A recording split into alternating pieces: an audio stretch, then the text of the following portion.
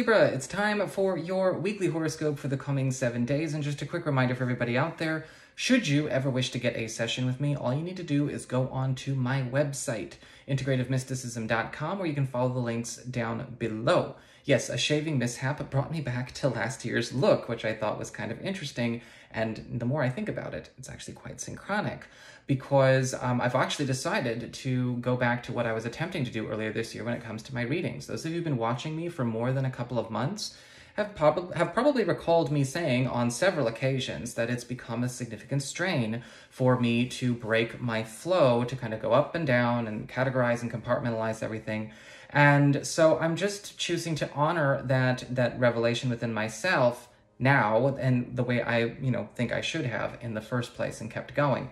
So this is going to feel and read a little bit more like an incoming wave, where the cards are charged, blessed, and programmed to show the most predominant energies affecting all areas of your life in some way, shape, or form. And then, while not breaking my flow, I actually allow myself to just scribe everything that's coming through as I read and present it to you. And so this is what actually presented.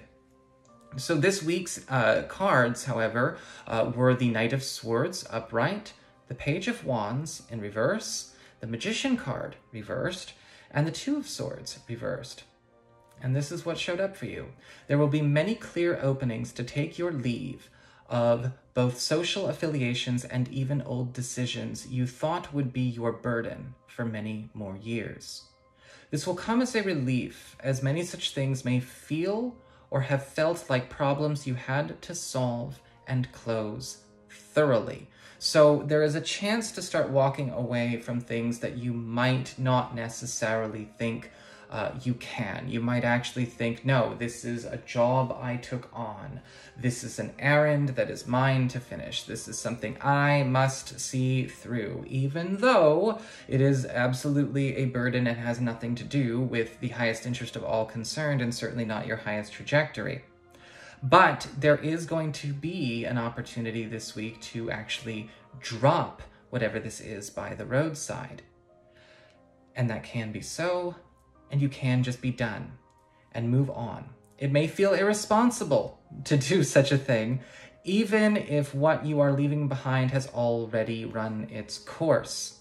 The faster you accept transition this week, or detransition, if it is a matter of reversal or of refusal of an act or connection, the faster course correction will occur with very little downtime in between one circumstance and the next. This will also come with the assistance of a brilliant helper or two, who will be helping to sort the old and left behind business for scrap, while you continue to forge forward. So this is also a time where you have to allow things to leave your responsibility and be taken off your hands. And this can kind of create a bit of a cognitive dissonance a little bit, because you might feel like, well, I don't want to take this off my hands because this is for something that I gotta do, right? This is, whether it's for honor or family or ego, it's something that I gotta do. It's my windmill. No, Don Quixote, you don't have to do that anymore. And this is a week where you can find out about a chance to step in or segue into something that you didn't think you could even begin until you found a way to wrap up a situation that does not have to be wrapped up by you. It does not even have to be handled by you or cared for by you any longer. And so let the help come. Let the work be taken off your hands, and allow yourself to kind of go without having to necessarily capitulate to the pressure to thoroughly close up or wrap up or tie up all loose ends. You don't have to, not this week. So that is what I've got for you. I hope you enjoyed it. If you did, don't forget to like, share, and subscribe. I appreciate it. And should you ever want to get a session, go on ahead to my website. It's integrativemysticism.com.